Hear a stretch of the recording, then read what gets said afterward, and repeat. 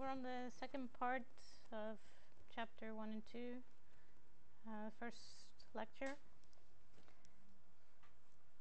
Oh.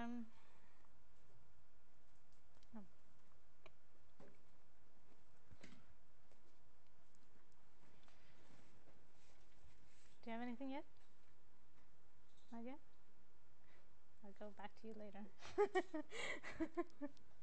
Okay, who's Alex, Sarah, Gabriel, and Guillem? This table? Okay. Did you find something? Well, I find something about training your employees, and then they get prepared to attend your what you want, what you want, and the brand. If you have to be trustful to keep your brand gaining reputation, and the ROI, it's the reputation. I don't know if it's right. If you don't find enough information, you can end on making bad decisions. Okay. Which company are you looking at? No, I just looked for the definition. I see. Okay. Yes. Can you think of any example, like on a specific company website, perhaps? Like if an example of how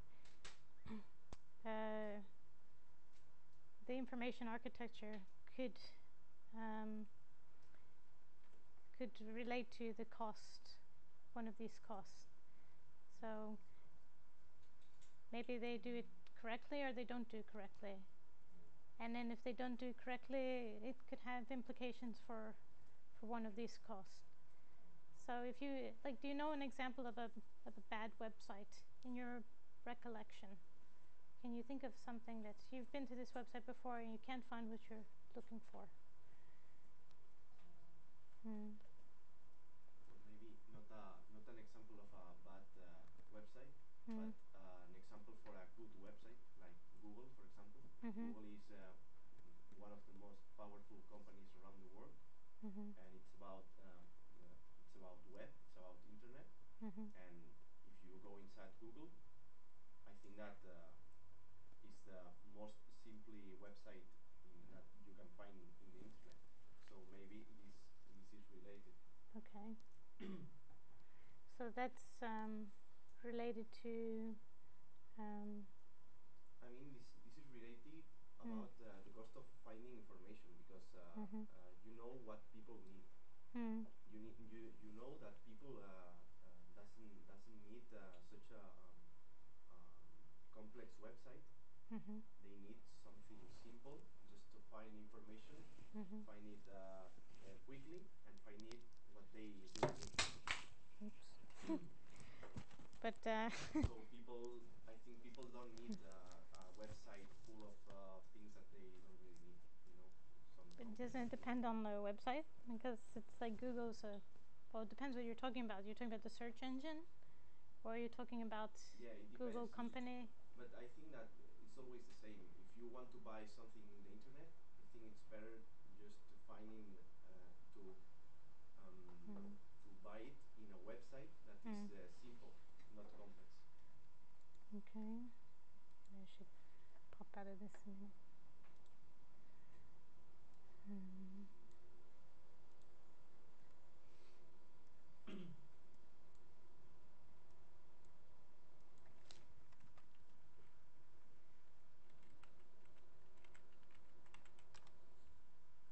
So this is the search engine.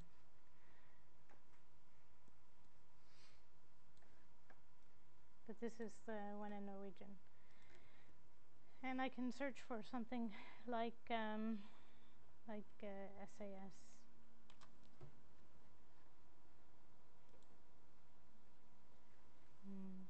I didn't get, yeah, okay, that's the one. So what I think about is also like a design for a specific company. And Google is kind of a service company. They are helping you find other people. But like within this organization,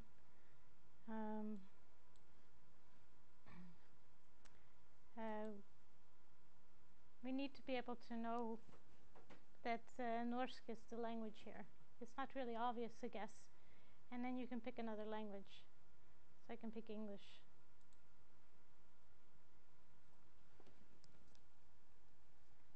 And then how is this website organized in terms of helping people find what they need to find? And you can think about what is the cost of finding information here, and what is the cost of not finding information. If I can't find this flight I'm looking for right away, then I go to somebody else's search engine. Maybe I go to a meta search engine, or another company like Momondo or something that combines travel agencies, or Kayak. So if I can't find it here, maybe I say, okay, they don't really have what I'm looking for, and I go to Kayak.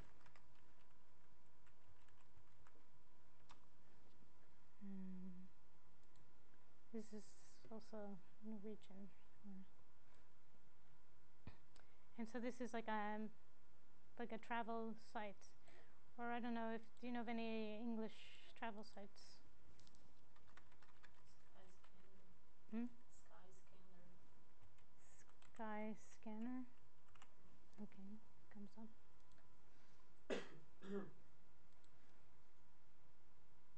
Oh, well, I get the Norwegian one. But so the point is that it has to do with retaining customers, and it has to do with if you do it wrong the first time, then you have to redesign it again. There's another site.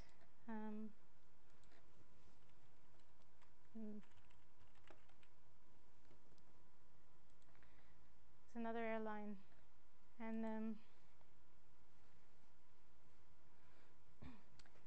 a couple of years ago, so slow. Yeah, a couple of years ago, I used this as an example, and since then they've actually improved a bit. This isn't even their website. This is a different one. They've improved a bit on their website.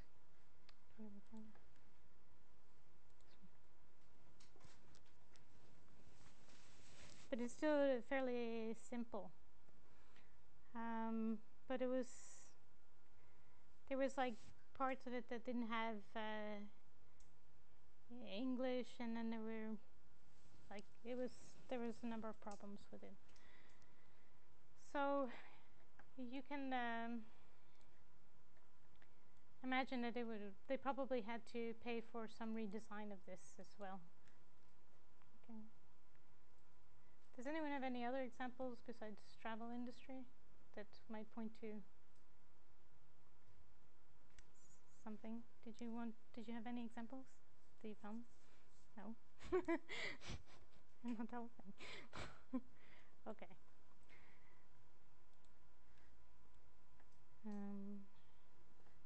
Where's this again?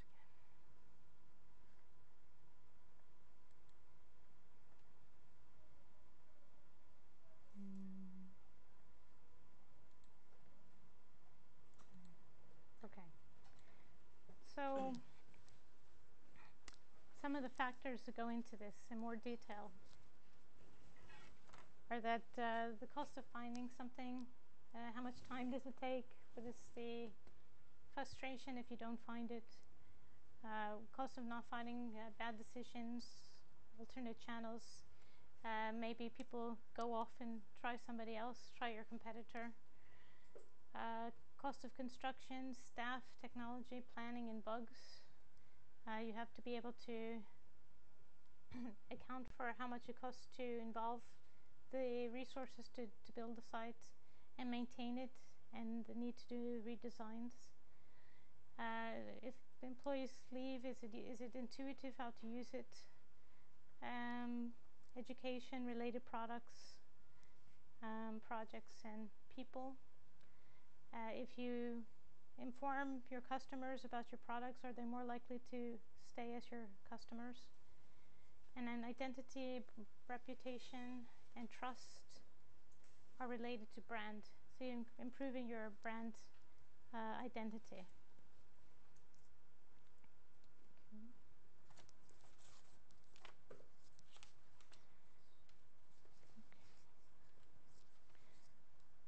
So why does information architecture matter? And these are some examples that were given in the book. So basically, the employees can, if it's poorly designed, can waste more time in searching. And if it's the problem of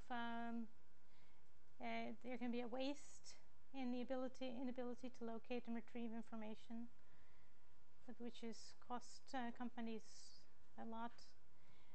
Poorly architected retail sites may undersell, so that means you're losing out on sales. 50% of the web sales are lost because customers can't find it fast enough.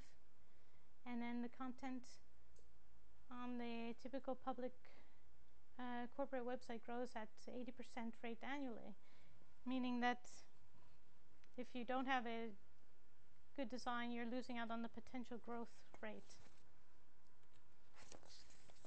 And then also some additional findings by another research company. They said that the most common usability problems are these two: the poorly organized search results and poor information architecture. And that these are also problems, but these are the most common ones.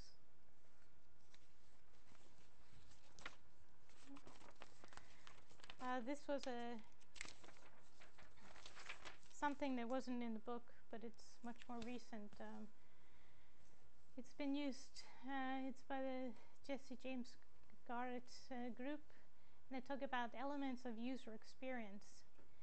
And many of the elements here have to do with information architecture. So even though they identify information architecture here, which says structural design of the information space to facilitate intuitive access to content, it actually has elements at all of these stages. So there's from concept to completion. First, you need to identify the user needs and the site objectives. The user needs depend on the group that you've identified. And then the site objective is it a business? Is it a creative site? Is it for personal use?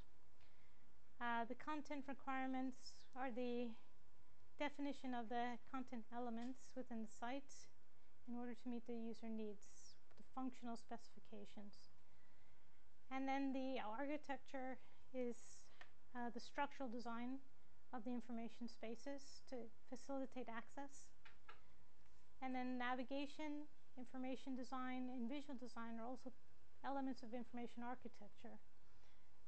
Designing the presentation of information so it can be understood.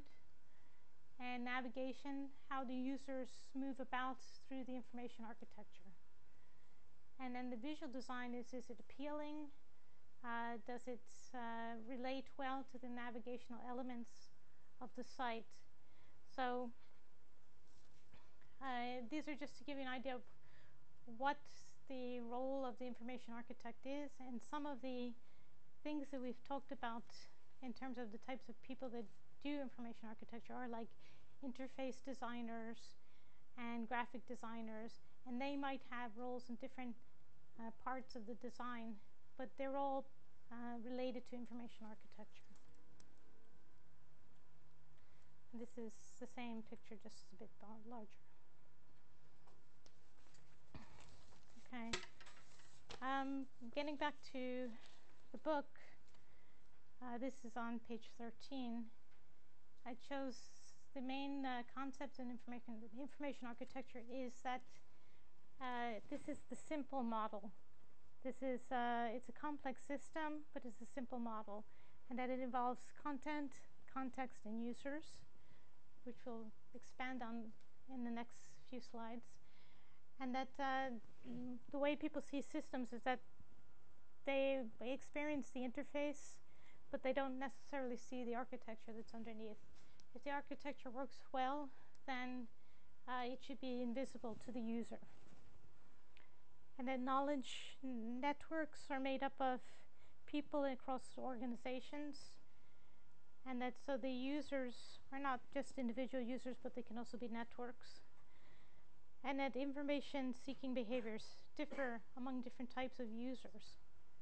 So how you search for information and how you get the answers is different. And so one of the chapters will go through this information seeking behavior.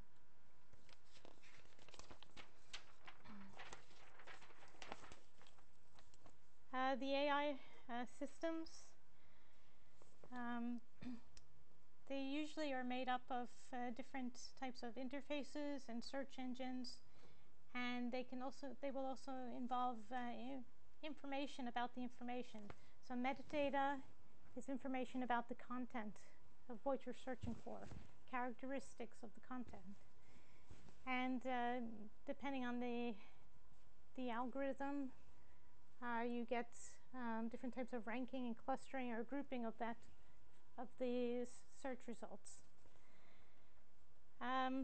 So it involves concepts of semantic networks, how words relate to each other, and also the concept of being able to find information. So how you search for something, you can just use a search box and search for something, and you have a search engine behind it. You could also have things displayed on your web page so that you have global navigation indicators at the top, local navigation indicators on the side, and some contextual navigation aids in the middle. And these are different ways of organizing the navigation systems. Other ways to find information is if you're like doing a keyword search, you might do it on words and then have something that matches those words to similar words. So you might have a tool that broadens the category of the search or narrows the category of the search, finds related terms, finds synonyms or acronyms, and this is called the semantic search.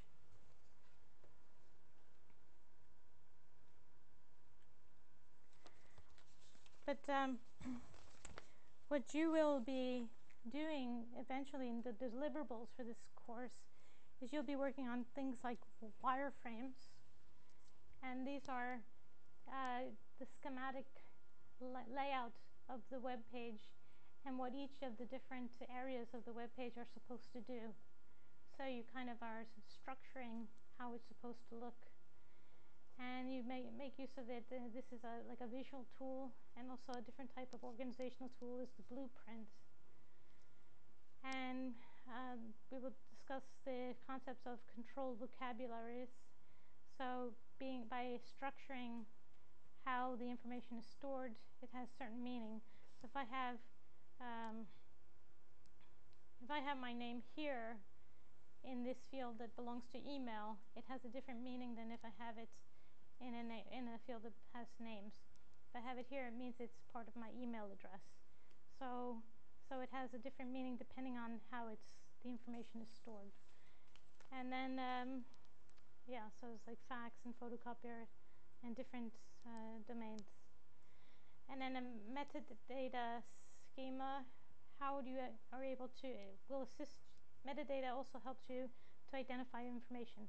If I'm storing, if I'm a company that's making videos available, like Netflix or something, and I want people to be able to find the movie that they want to watch, then there's usually some description that goes along with the movie, and there's a title, and there's maybe how long it is, and so forth.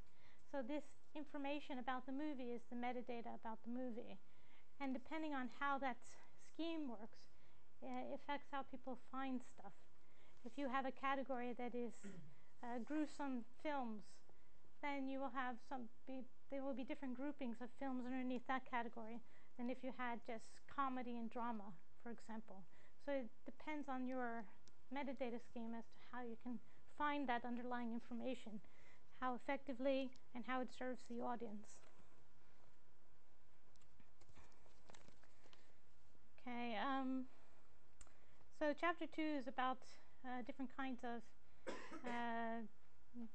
educational programs and different kinds of jobs that are available for information architects. And we don't spend, there's not a lot in this chapter that we look at. But one of the points are that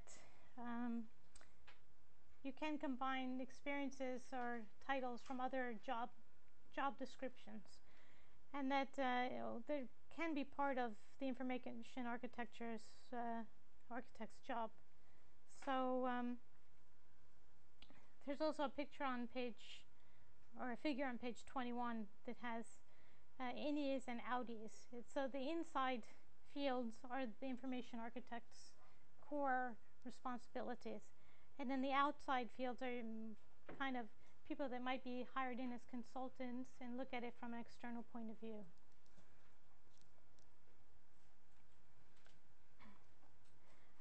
This is the simple model that they talk about in chapter 2, and these are the elements of the information architecture system that are important. So you have the content and the context and the users. From the context point of view, you need to be able to frame the user's needs based on the business goals, the culture, the technology, the resources, and the constraints. From the content point of view, there's a lot here that you might include. And one thing can be ownership.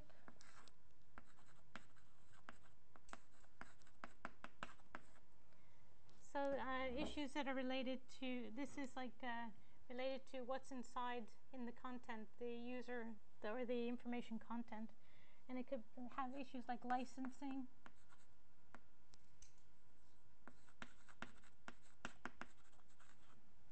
and control. Who controls the content or the information? Who owns it? Ownership, control. And then the format.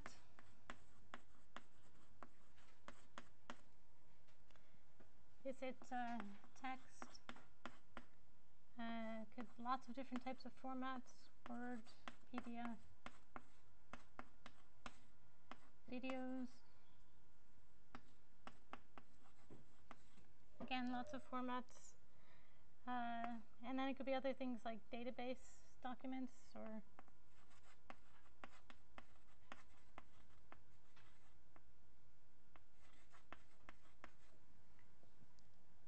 and then there's structure.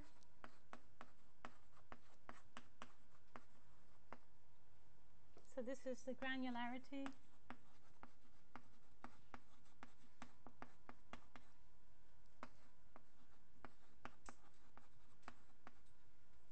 A few words, maybe 1,000 pages. A metadata.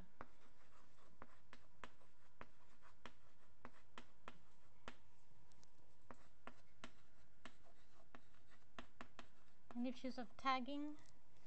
Is this manual or automatic?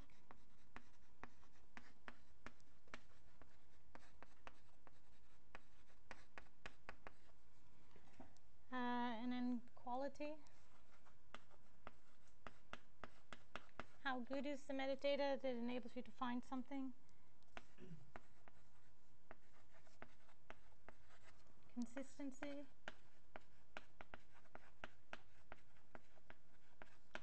This is the same throughout.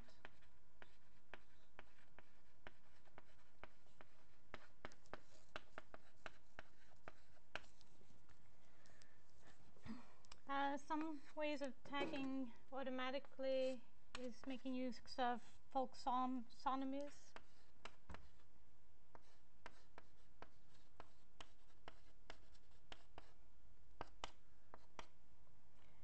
This is like crowd tagging or just individual tagging, but being done by the user themselves. So they create different types of connections, like when you tag someone on your Facebook on a picture, there it creates kind of a network of people that can see that picture. And there's different ways to to do this also. Other things like, for example, Pinterest. It's like creating groups of people that follow pictures, and then there's other kinds of aids to be able to to find pictures, like searching in categories, but you may just follow certain groups, or also Spotify, being able to follow different types of clusters of songs and groupings of songs. And so you can follow people, you can follow categories, yeah. And let's see, also other types of what is the impact on information retrieval.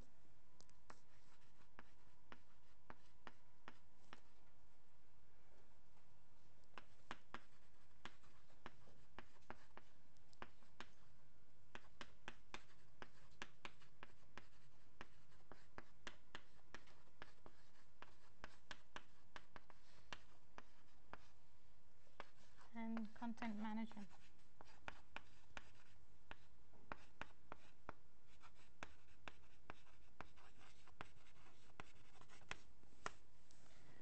Okay, so a lot of what we talk about here has to do with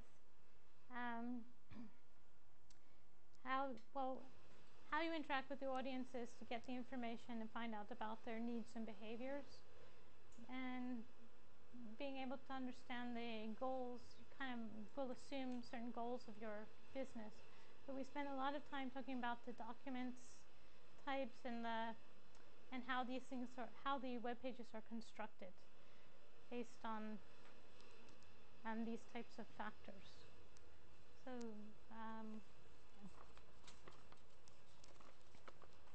okay. Yeah, so these are content is the stuff that makes up the site. We just kind of talked about some of this. Metadata, then there's the volume of data, how much do you have, and the dynamicism, so like is it very static or is it changing? And then it has to, the third part is, so it has to match their context, it has to match their user needs and behaviors as well. Okay, so the too simple model is this intersecting three circles of the context and the content and the user needs. So the user needs and the context and the content. And so it's good that it's simple, because then it's can apply to many general situations, but you also need to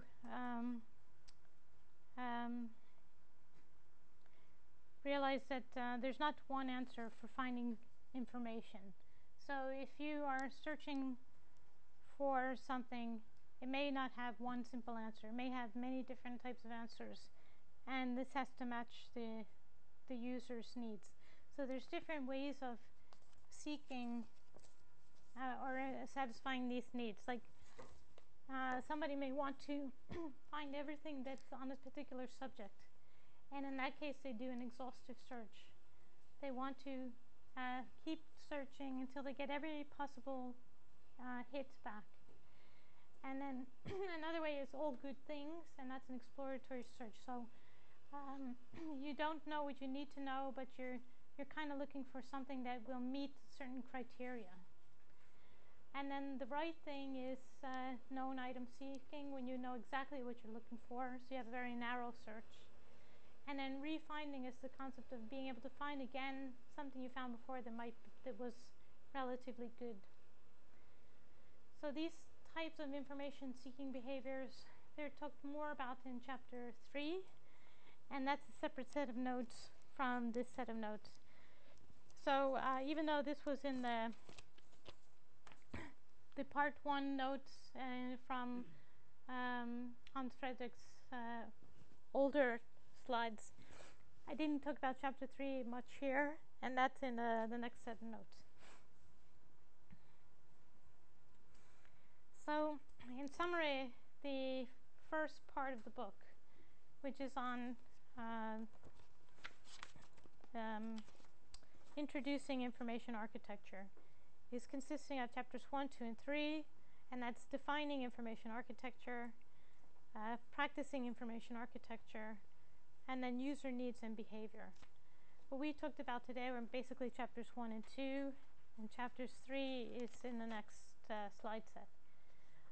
The second part of the book will talk about the basic principles of information architecture, and that is going to cover these systems that we talked about, the organizational systems, the labeling systems, the navigation systems, and the search systems.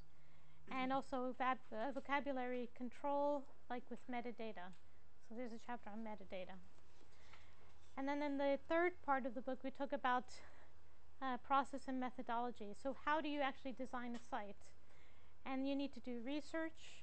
You need to have a strategy for how you're going to design your site. And then you need to think about design and documentation. The fourth part is something about the ethics and tools and so forth, and the team that's in place. And then the fifth part is making the case for information architecture business strategy. We don't cover so much of that, except that you have an exercise at the end which will kind of pull together different parts. So that's how that section's important. But a lot of the concepts are discussed in the next two sections, part 2 and 3, about the basic principles, and then the process and methodology. So again, I'll just show you the web page for a second. Let's close this one. Let's see.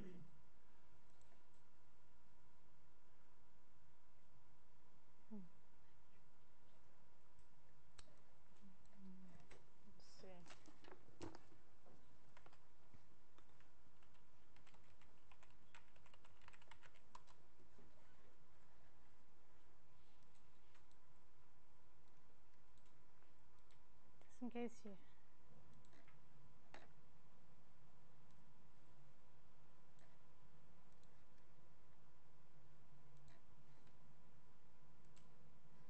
Okay.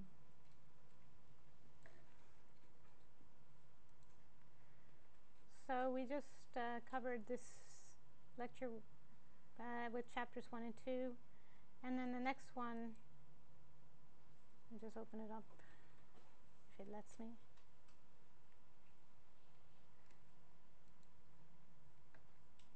Okay, I need this.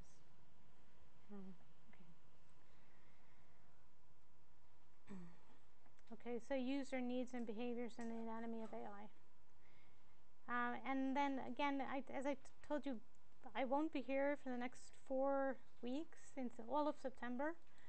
And this is discussed in the lecture notes that are on the video notes, the videos that are on from last year. Okay? So when you go through this is what's talked about in the video. And some of these you see that we talked about today. And so that's why I'm saying when you start the video, and from the video 101 on the website, you can start at like 14 minutes into the video. And then you get up to here. And this is kind of where you should start for chapter 3. Okay? And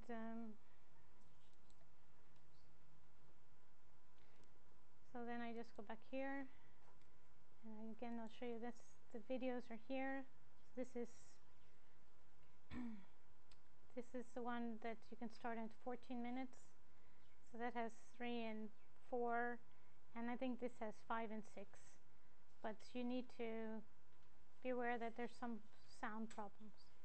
But you always have the notes, and you have the book, and when we come back we'll talk about 5 and 6 again.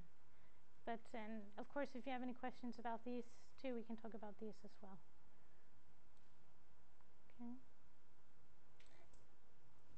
So I I didn't want to really get into the next chapter unless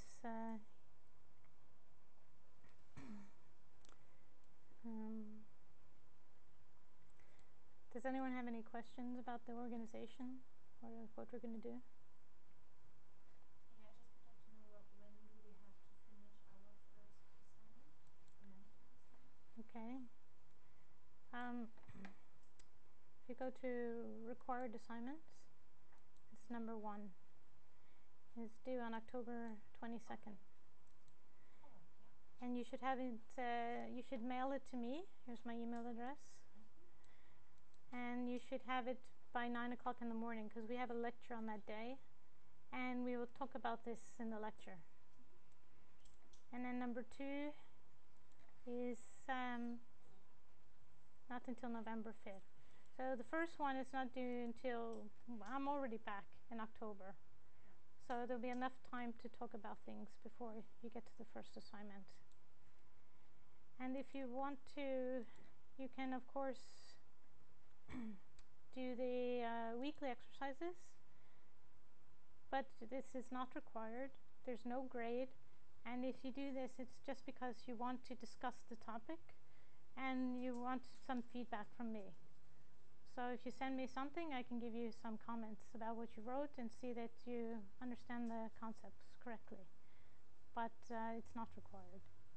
So it's kind of, I know there's a bit of independent learning here, but I think it's not so difficult and we'll have time to catch up. In a class like this, you don't need so many lecture hours, I think.